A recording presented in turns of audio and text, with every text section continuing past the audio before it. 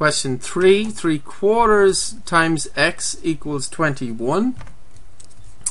And you want to get x by itself. You want x alone on one side.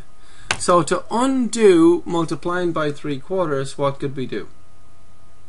We could divide by 3/4, but a nicer way is to multiply both sides by the reciprocal.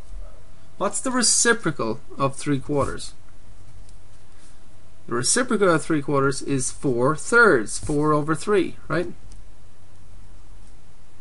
Now, 4/3 times 3/4, if I multiply these, you see 4 times 3 is 12 and 3 times 4 is, so I actually get 12 over 12 x, right?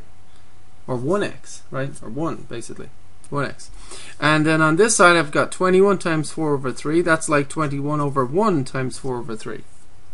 Now you can multiply the tops to get 84 over 3, or you can do this. 3 into 3 goes once, 3 into 21 goes 7 times. And then 7 times 4 is 28.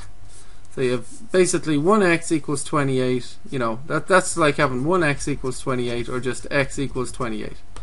I didn't have to write the 12 over 12. I just thought I would just make the point that you're multiplying by a reciprocal and it gives 1, right?